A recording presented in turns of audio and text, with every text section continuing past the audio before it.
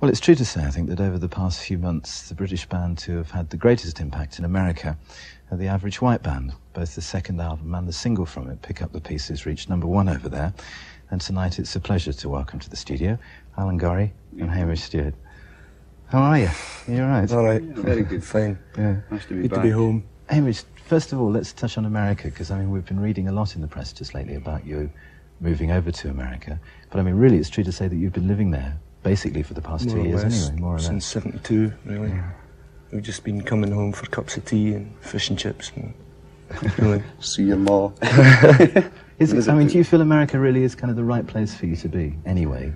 It's where the music comes from that we play. So we're constantly exposed to it there. So it's a place, really. Yeah, because you recorded the second album in New York. Yeah, Alan, we didn't did. you? Well, we started it off in Los Angeles. We did some in Miami, and finished up working most of it, doing all the vocals and things in New York. And we're using the same team, the same studio, same producer for this album that we're doing at the moment, which is it's our favourite place these days. Yeah. Presumably the sound suits you much better over there too. Yeah.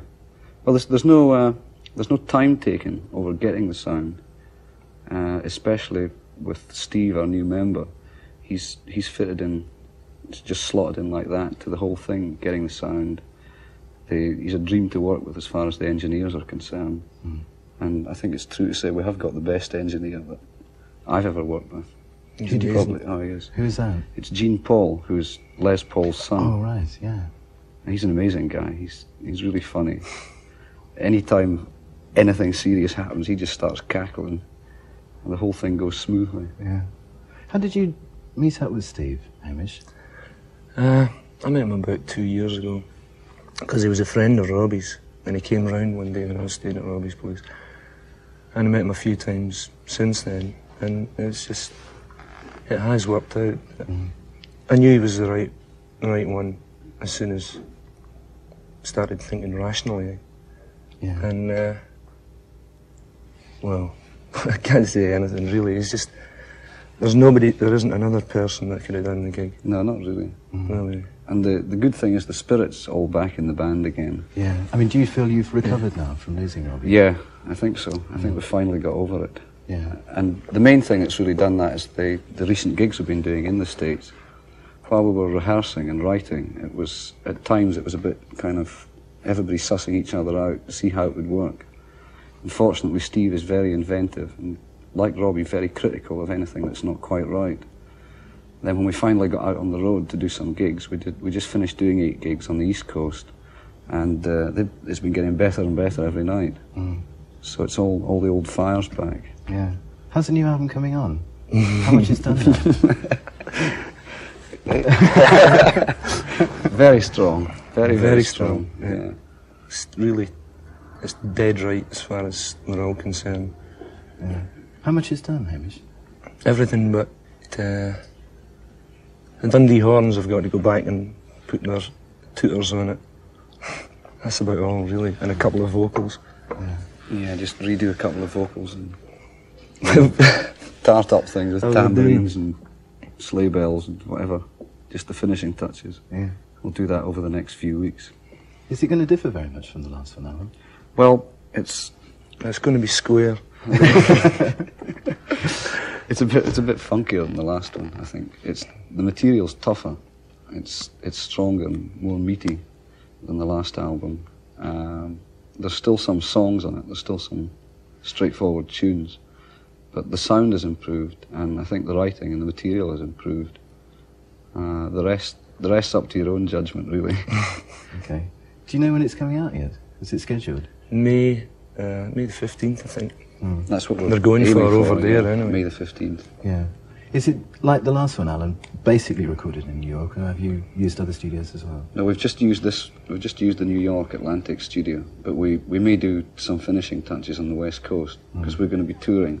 We're going to end up there, and there's probably going to be 1 or 2 little things that need doing at the end of the tour that time, won't allow us to be in New York. So we'll probably finish it there, but that'll be like 2 days. How long is the tour going to last this time? Till April the 20th, I think. We go back on Wednesday to start. We start in Chicago on the second leg and go right round. Yeah.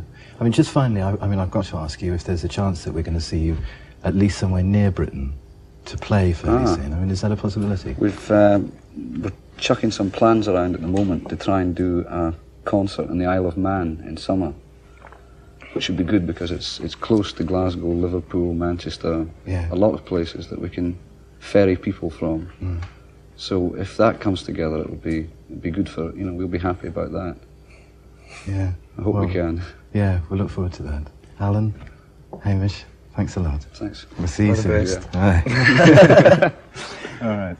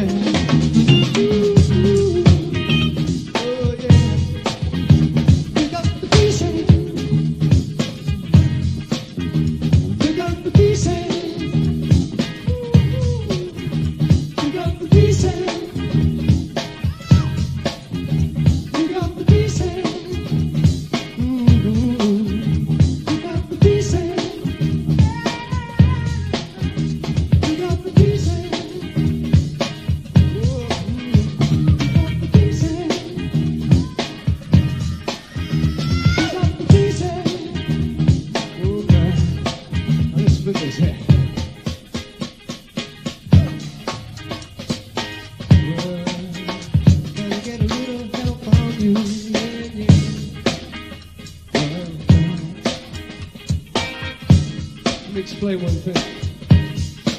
When we say pick up the pieces, it means everybody's going to play a part to make a band. That's your pieces. So all we're asking of you is to join us on this piece. Give us 3,000 people doing one offbeat. You can help it along.